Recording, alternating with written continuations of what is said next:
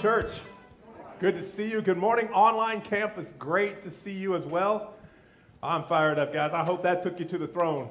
Man, I needed that. Thank you, guys. Thank you, gals. You guys always take us to the throne and point straight to the Lord, and I'm grateful. I hope you remember those words. Even when I can't see it, you're working. Even when I can't feel it, you're working. There's that word again. You know, I don't like that feels thing, right? Because our feelings lie to us. Amen? You know what I'm talking about? If you haven't lived, trust me, your feelings are not reliable. Listen to this quote. I read it this week from Russell Moore, okay? It says this: "For far too long, we have called unbelievers to feel, to invite Jesus into your life. What if I told you Jesus doesn't want to be in your life? Your life's a train wreck. Jesus calls us into his life. And his life, unlike ours, isn't boring or purposeless or static. His life is wild, and it's exhilarating, and it is unpredictable." Wow. I love that. That is so true. It is exhilarating. Following Jesus is unpredictable. And it takes a bold faith to do that. And that's why I wouldn't trade our faith for anything in the world. Even when people start to question it. Even when persecution begins to ramp up. And hear me, it's coming. Even when you don't feel a holy connection to your Father, it is still there. God is faithful. Today, that's what we're talking about. Overcoming doubt and walking in faith. Taking a step to a place you may not even see is in front of you. And here's the ironic thing. The key ingredient to walking a life of faith is faith. Go figure that one out.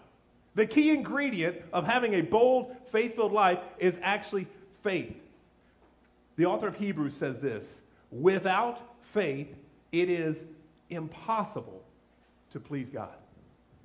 Think about that. Without faith, it is impossible to please God, because anyone who comes to him must believe that he exists and that he rewards those who earnestly seek him. And that's why I love you guys here today, and you assembled online all across the country. When we come together and we form the koinonia, this church, this ecclesia where we can worship God. Man, I thought I was going to lose my contact lenses this morning just hearing these voices wash over me. All of us united. All of us humbled before the Lord. John 16:33 says this. This is Jesus' words. "I've told you these things so that in me you will have peace. Because in this world you will have trouble. But take heart." In other words, have faith. "I have overcome the world." I love what Martin Luther King Jr. says. He has this beautiful quote. He says, "Fear is taking the first step even when you don't see the whole staircase." Isn't that great? Even when it's rickety, even if you're at the top of the stairs and that light's not going far enough, and you're questioning, should I take this next step? I'm talking to somebody. Should I take this next step of faith? I can't really, ooh, that's a creaky step. I don't know about that. Or maybe you're walking a road that is missing a step. Or maybe your road is broken and you are feeling it. And you look around at the brokenness in this world and you think, 2020, can it please be over? Can we just fast forward to January 1 and see what happens? Can we just hit the reboot? Maybe we don't set our clocks back, and maybe it'll go back to factory settings or something. We don't have to worry about that. Anybody else feel like that? And I look at this and I think, if there's one message we should take away during these times, as the church, as the ecclesia, as the body of Christ, it's this: God is faithful. God is faithful. Yesterday, today, forever, unchanging God. He is faithful. Even when we can't see it, even when we don't feel it, he never stops working. So today what we're going to do is we're going to go back to Mark 5. All right, you can go ahead and open your Bible and pull that up if you want. Mark chapter 5. Remember, last week we were there and we were looking at Jairus coming to Jesus and presenting his request, saying, "Lord, would you please come? My daughter's, she's not doing well. She's probably going to die. Will you please come and heal her?" And this amazing thing happens. Jesus is like, "Yeah, absolutely." And he sets off to go heal this daughter, but something weird happens. He gets interrupted. We have a Jesus interrupted moment, and he's interrupted by another miracle he's about to do, which is so cool because it is such a precious miracle. I want you to notice how the Lord interacts with females. I want you to notice the tenderness I want you to notice the love, not just the one that we talked about several times. I love talking about the woman who was caught in the act of adultery and stoned, or the woman at the well. This is a different one. This is so, so amazing. All right, so they're headed off to go heal Jairus' daughter, and this is where we join the story already in progress. Look with me, Mark 5, verse 24. A large crowd followed and pressed in all around him, and a woman was there who had been subject to bleeding for 12 years. She had suffered a great deal under the care of many doctors and had spent all she had. Yet instead of getting better, she grew worse. Think about this poor lady. This situation, just by itself, just what we read there, is awful. And it is incredibly difficult for her to even be in this position. She has a medical condition, all right? She's seeing doctors. She's not improving. In fact, she's getting worse. And to add insult to injury, she has spent all the money she had in the process over these 12 years. She might have been wealthy at one time. We don't know. But we know her bank account is empty now, and the doctors have not only not helped her, she's worse than she was before. No options left. She literally is desperate. All this has gotten her nowhere. Now, we think that by itself is bad enough. Guys, we are missing something. Hear me. Modern day America, we don't get this. But remember the world she lived in at this time. To be back in Bible times, this is so much deeper. What a lot of people don't realize is that her condition branded her an outsider. She was literally declared unclean. She was ceremonially unclean. And according to Jewish and Levitical laws, y'all, that's like a nuclear bomb going off. Being declared unclean excluded her from everything. Every form of worship. She couldn't go to the temple. She couldn't even go to a synagogue in this condition. Think about that. Totally cut off. If she dared show up at the synagogue, do you know what the punishment was if she stepped 1 foot near the mount? The minimum punishment, 40 lashes. That could kill somebody. That's the minimum, all the way up to being stoned to death. All because of this condition. Think about that. So not only was she feeling this, her family was feeling it. Every chair she sat in, every bed she slept in, every doorknob she touched was now, if you came along behind her and touched it, you were now considered unclean and would have to go through the purification. Think about this. This affected her every single day. Not just the pain, not just having an ailment, but she was feeling loneliness and debilitating issues for 12 years, unable to connect with her community or have family or friends over to her house, unable to share with anyone, no relief from the pain. Now do you understand how desperate she is? So it's with that she has this incredible act of faith. She comes up, and a tremendous miracle is about to occur because of her faith. Keep reading. Look at verse 27 with me. It says this: when she heard about Jesus, she came up behind him in the crowd and touched his cloak because she thought, if I just touch his clothes, I'm going to be healed. And immediately, the bleeding stopped, and she felt in her body that she was momentarily freed from this ailment. Doesn't say that. She was freed from her suffering. It's all been building to this moment.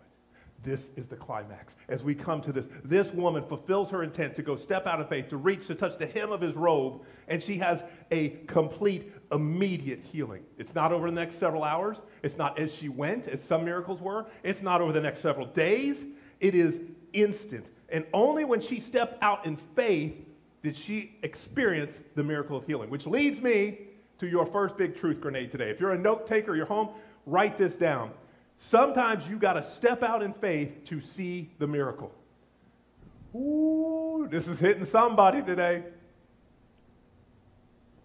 Sometimes you got to step out in faith. The woman steps out in faith. She reaches out. She touches the hem of Jesus' robe. Just doesn't even touch him. And this completes her act of faith. And that is when the miracle is unleashed. Think about that. What's God calling you to step out and do? What is it? You know, there's something. Somebody listening right now is on the precipice of making a huge decision. And you're wondering about your faith. Raise your hand if you've ever heard of Mother Teresa. Right? Okay. Have you ever heard of the counterpart, Brother Andrew? Does anybody recognize Brother Andrew? Okay. All right. If you haven't heard of Brother Andrew, holy cow. He is known as God's smuggler. And he would go behind the Iron Curtain all into the Soviet, the atheistic, communistic countries and these socialist countries that were against Christianity. And he would try to smuggle as many copies of God's word as he could into these countries because they were desperate and they couldn't have them. And you could be thrown in jail if you were caught with them. They were highly illegal. So on this particular trip, Brother Andrew is approaching a guarded checkpoint on the Romanian border. And as he pulls up, he knows immediately something's wrong. Now there is a line of cars 4 deep in front of him. And each one is being stopped and searched. But what makes him nervous is that his Volkswagen Beetle is absolutely jam-packed with Bibles. And he's got them hidden under the seats, in the trunk, false gas tanks, false doors, everywhere. But he watches as each car in front of him, the driver is escorted out. They begin to tear out the seats. They begin to take off the hubcaps, examine the engine, take parts of the engine out, and lay everything on the ground and inspect it while the man stands there and has to give an explanation for this. And these are people who are not smuggling anything. And he sees the car ahead of him go. And finally the next one. It's taken hours. The car just in front of him is going through the most intensive. It is taking 60 minutes to destroy this car looking for illegal contraband.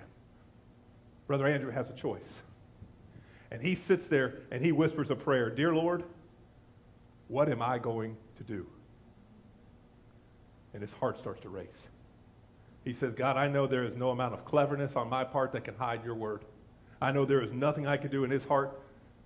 And he sees the guard motion him to pull forward. And he says, Lord, dare I step out in faith and ask you for a miracle in this moment? And then the most amazing thing happens. A thought races through his mind that goes against everything we think. And it says, I want you to take the Bibles out of hiding, and I want you to put them on the seat beside you where they cannot be missed. Lord, I'm going to ask for a repeat on that because I think I misheard you.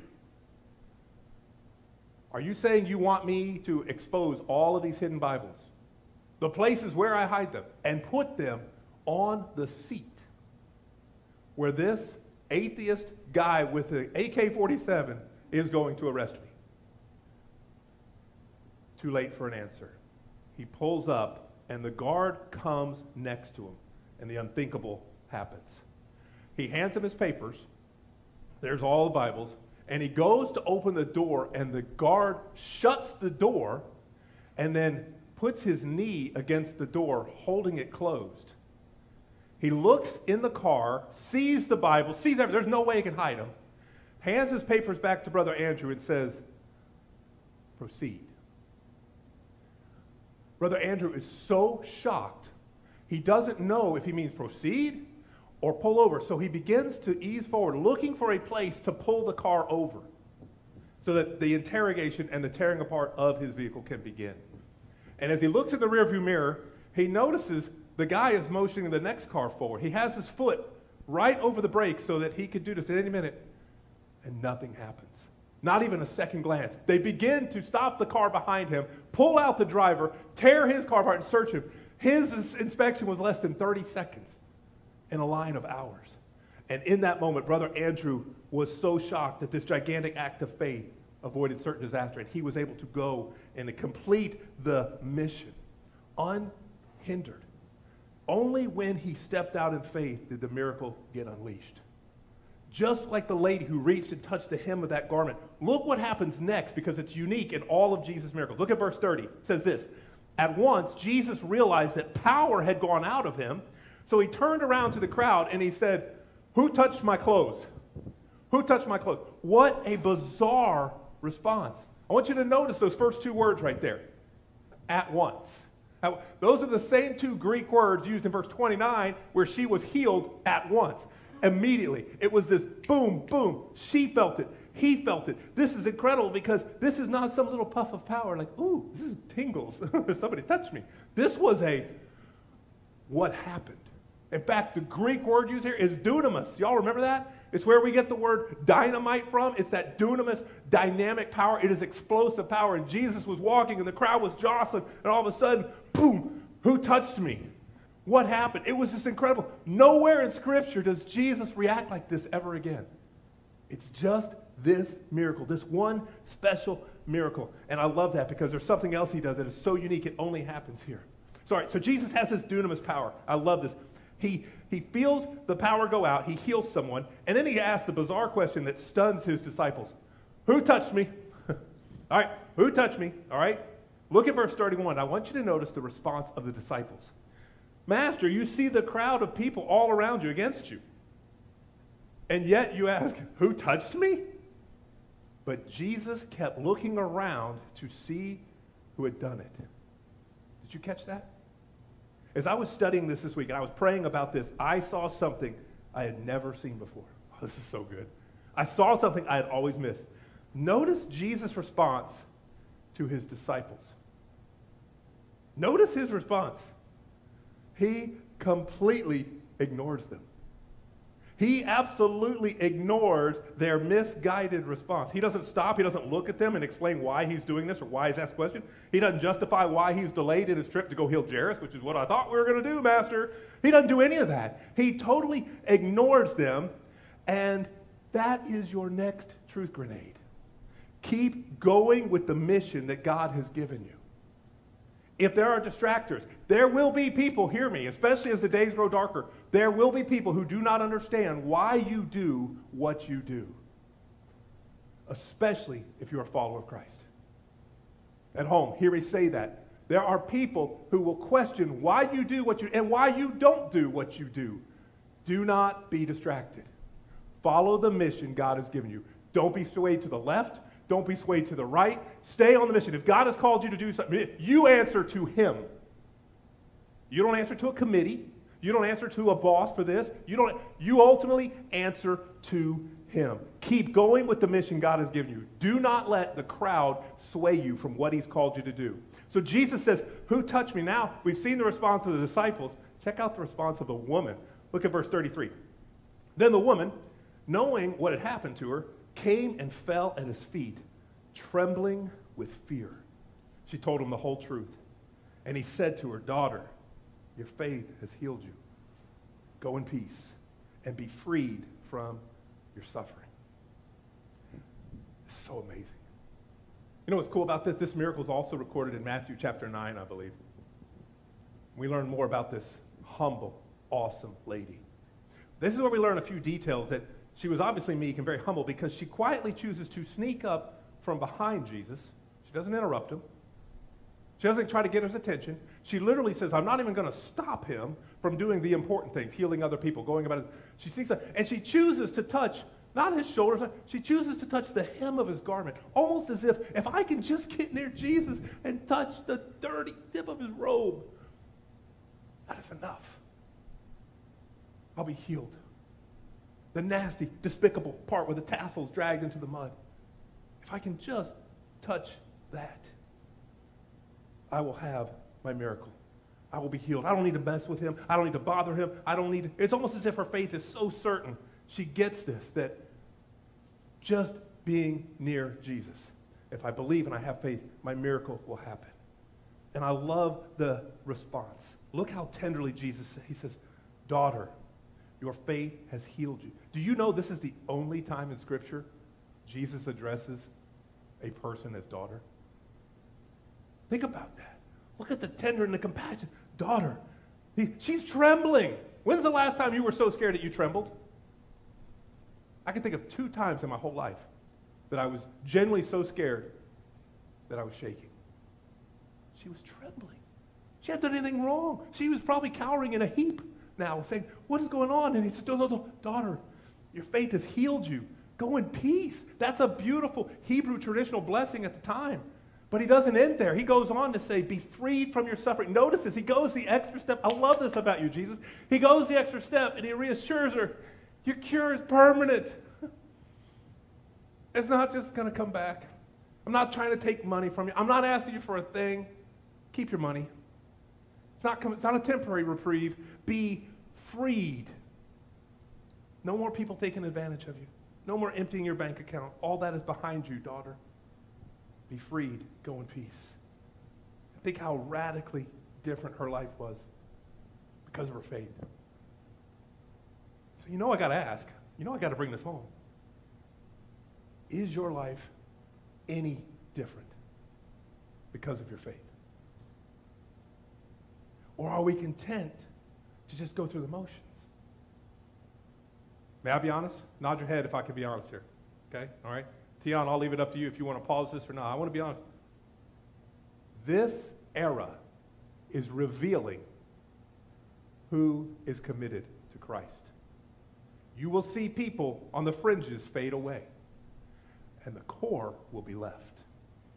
There will be people who you will never see again. This has revealed it. This has revealed some things of people who are happy to disappear. People, and I'm not talking about just online. I'm talking about in faith. People who have walked away as they see there will be people come and say, do you subscribe to the ways of Jesus?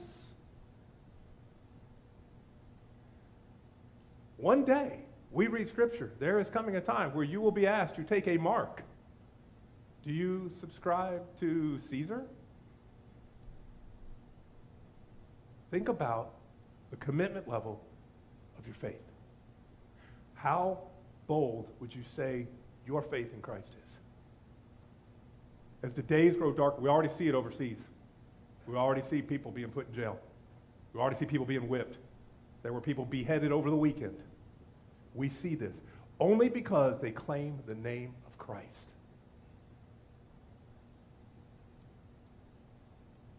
She stepped out in faith, and her life was radically changed. And I have to ask, is there anything radical about us?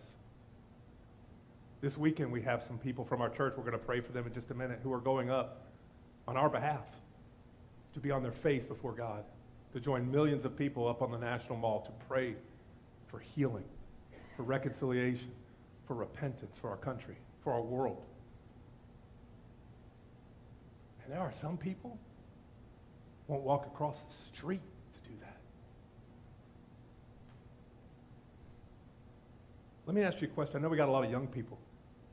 I know Wednesday night this is absolutely packed, overflowing. They didn't even have room for them all. And to the teenagers, I want to ask you a question. How do you feel when you ask for something from the Lord and you don't get it? How do you feel? How do you respond when you don't get what you want? I mean, it can be something big, or maybe it's something tiny, you know. Maybe your family doesn't want to go to a restaurant that you really want to go to. You can't download that game that you really want to download. It's MA or whatever, and that's not allowed. Or maybe it's something huge. Maybe your whole year has turned upside down. You didn't get asked to that prom thing because there wasn't a prom. And he turned down your homecoming request.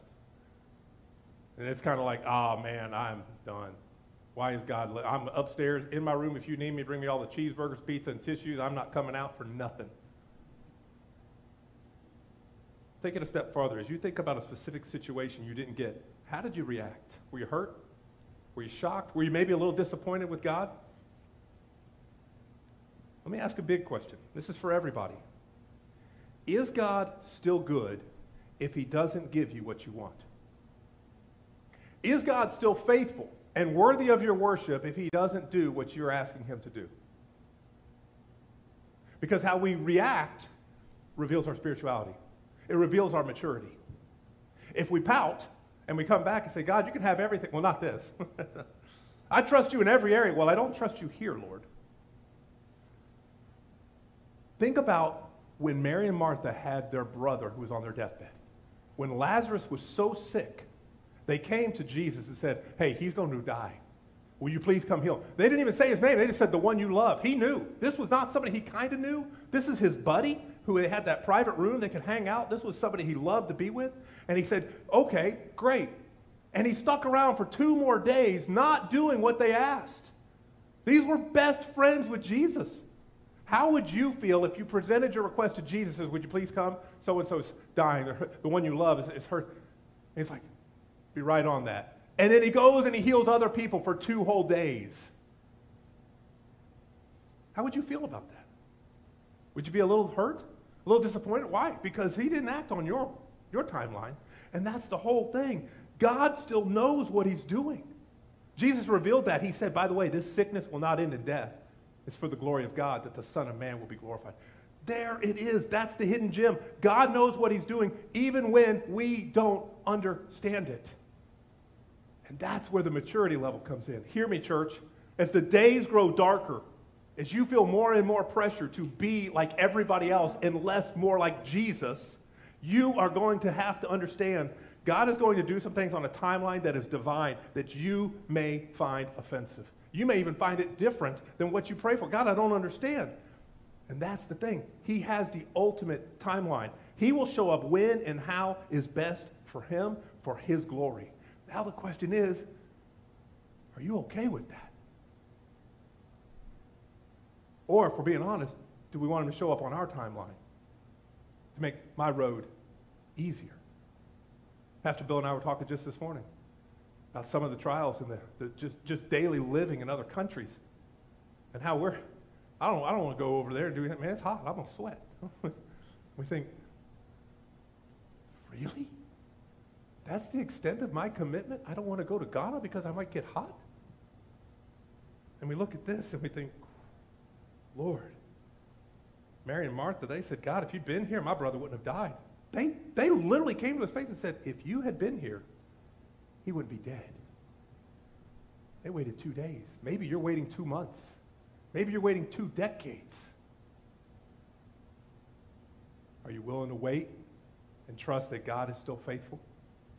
Are you willing to step out and say, God, I put my trust in you. I don't put it in a political party. I don't put it in a person. I put my trust in you. See, Jesus even struggled with this one time. Luke 22:42 says, Father, I don't want to do this, but if you're willing, would you please take this cup away from me? Would you please spare me this suffering? But he didn't end it there. He goes on to say, nevertheless, and there it is, not my will, but yours be done.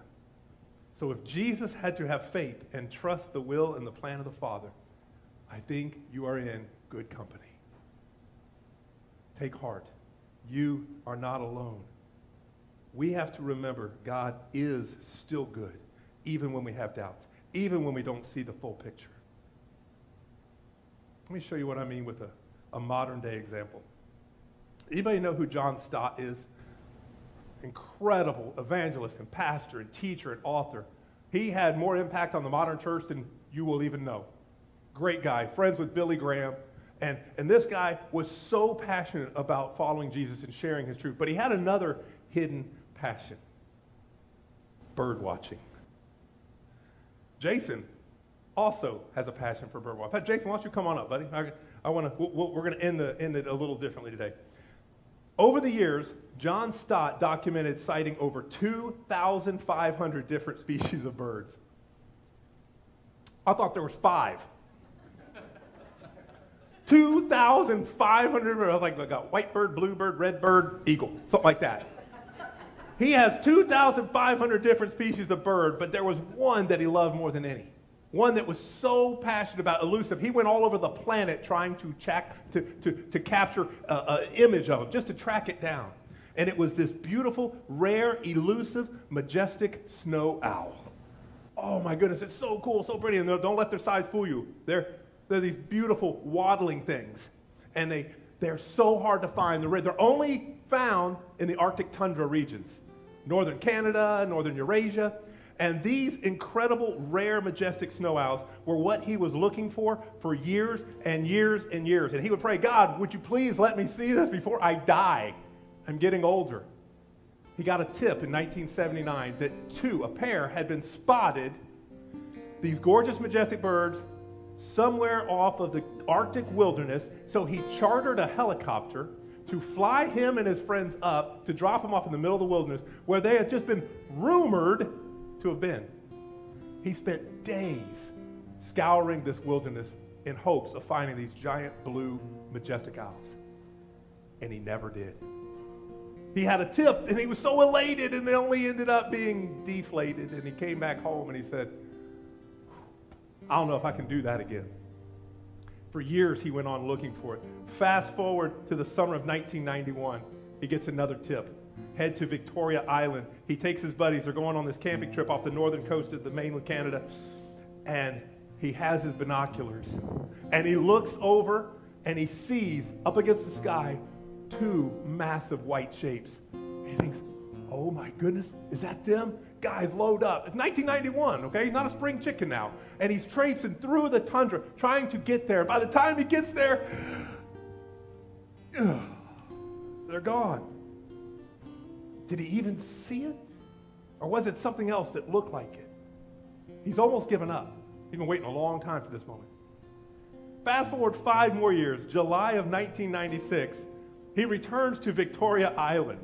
He's got his binoculars. This time he's got his friends, and he says, we're going out in the woods. We're not coming back till we see one.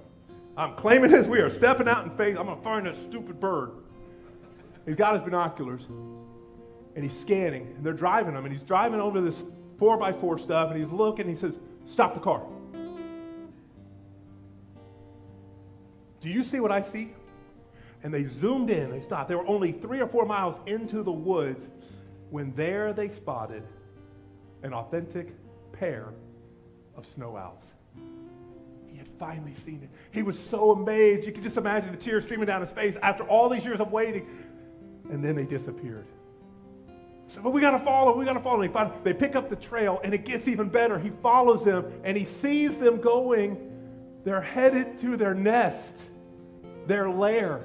And as he looks closer, he says, no. Oh, Lord, you would not bless me like this. Hands the binoculars over, and he says, do you see what I see? I count 8 white, oblong-shaped eggs in this nest. And he says, let me count. And his friend goes and he says, I only count 7. I'm sure there were 8. I count 7 because they're hatching. And he got to see the dream. Look how cute they are. No, you can't have one. And over the next few hours, they built a blind and they hid and they just sat there, tears streaming down their face. Oh my goodness. And he got to see all of them born, these cute little cuddlies. All because he had patience and he had faith. It was tried. It was dark. In fact, he even quoted tongue-in-cheek. He said, I feel like noble Simeon at the temple in his old age, about to die. But he said, Lord, if you would just let me live long enough to see the salvation of the Jews, would you please let me see baby Jesus? And he did. He said, I looked up, I said, Lord, I can die a happy servant, for I have seen my snowy eagles, my owls. Think about this. He got to watch Mama come back and care for her brood. But his obsession goes a lot deeper than some bizarre, eccentric hobby. It reflects his theology. He says, and he wrote a book about this, if God can care for the tiniest of these birds, he can care for me. And he can care for you. We can put our trust in him because he is faithful. He is good. He is just. And he knows what he's doing. Do you have the faith? If not, you can ask him. He's a rewarder of those who seek him. You can pray for that. You can be like a centurion and say, I do believe, but God, would you help my unbelief? Would you increase my faith? You can do that. He welcomes that. You're his child. You have that connection. And he longs to give you what you ask for when you pray according to his will. Would you do that? Let's just bow right where you are. Just eyes closed. Just relax before the Lord. God, would you increase our faith? As the days grow darker and the animosity from the enemy will ratchet up, Lord, help us to rest in you, knowing that you see it all. Nothing has caught you off guard. Nothing surprises you. You are still just as faithful as you were back in the days of Moses and Abraham and Isaac and Jacob as you are today. So, Lord, we trust you. Help us overcome our doubt as we walk in faith. That if you take care of the tiniest of birds, how much more precious in your sight are we? That you would send your son Jesus to die for us. Lord, we receive that. Father, if there's somebody who's listening today who's never taken that step, God, would you knock at their heart right now? If that's you and you feel your spirit quicken with that conviction inside you, would you just open your heart and tell the Lord, God, I believe. I repent of my sin. I agree with you that my sin has separated me. I'm not asking you to come live in my heart or do some temporary thing. Lord, I want you to invade my soul. Take control. Be my master. Be my Lord. From this day forward, Holy Spirit, would you take up residence and seal my heart for the day of redemption when we are all joined together again. God, I thank you that your word says if we pray and we mean every word, that we are saved. Thank you for that. God, I pray for the brothers and sisters in the sound of my voice that you would lift their burdens. I pray that you would give them peace during storms. God, I pray for their health. I pray for their finances. I pray for their marriages. I pray for their children. I pray for their salvation of their friends and families who haven't yet come to know you during this time. God, would you use us? Help us to not care what anyone else thinks except for what you think, to be bold, to be filled with love and compassion,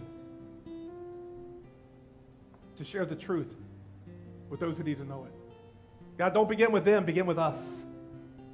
Pour out your Spirit on your church so that we can be the lighthouse you've called us to be. In Jesus' name, amen.